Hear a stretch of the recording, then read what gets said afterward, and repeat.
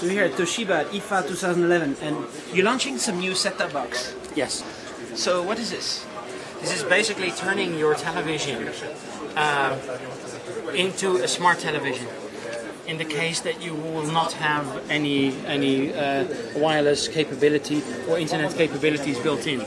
So this basically turns your TV with HDMI interface into a smart television. Any TV with HDMI? Any TV with HDMI, correct. So there's an HDMI output, power, correct. And what else? Wi-Fi, a triple band, BGN, and Bluetooth built in as well.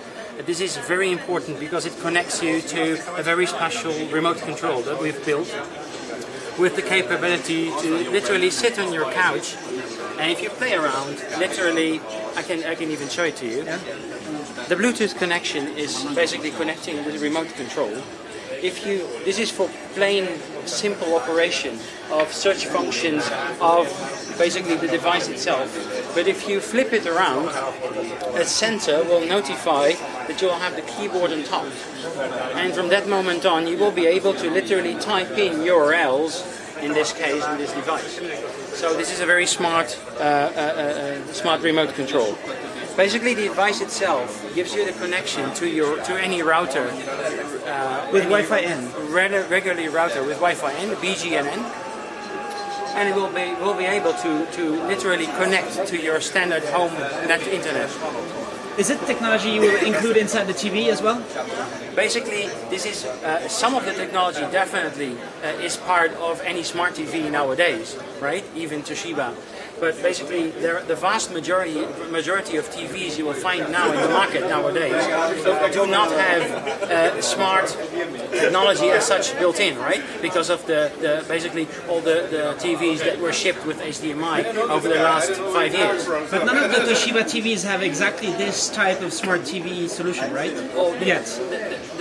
The difference is there are some differences. There is any smart TVs. Basically, for more details on smart TV, we should refer to the colleagues from the television division from the Toshiba company. But literally, smart television in any way, which you see in the market, basically, we turn any normal TV without internet into a smart TV. Can we see the menu, what you can do?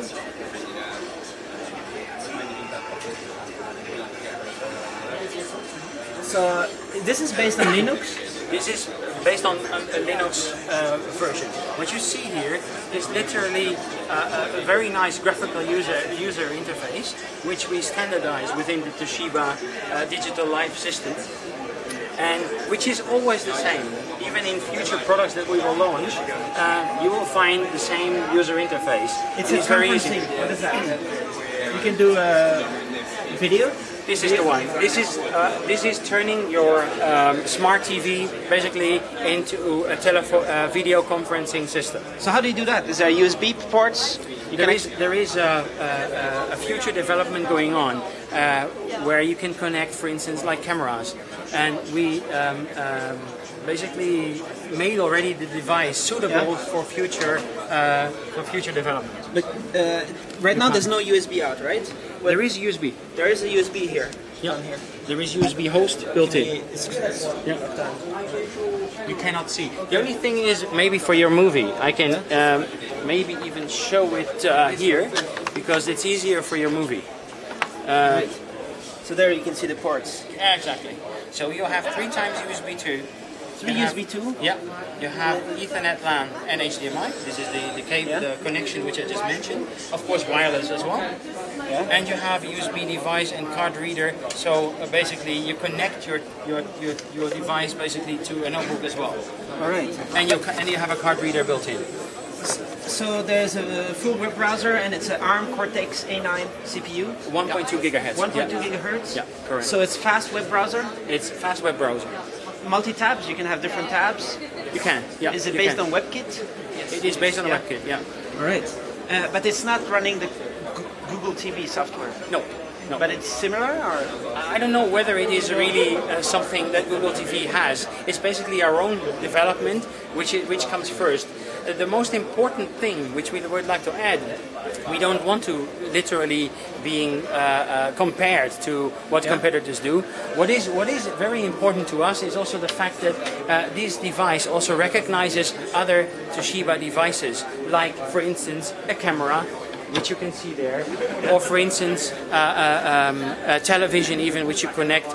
The device recognizes a Toshiba device. Nice. So how soon is it released?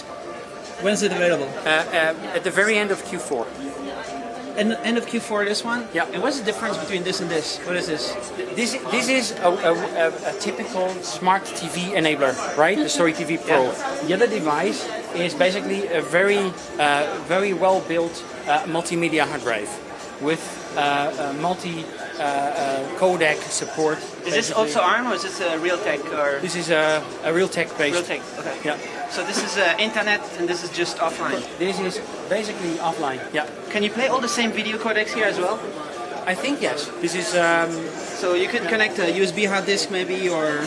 Yeah, you can connect any hard drive basically to this device when it offers USB connection. Is there any price?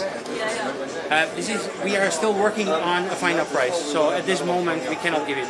It'll be But worldwide. for sure will be a very competitive price. That's the goal.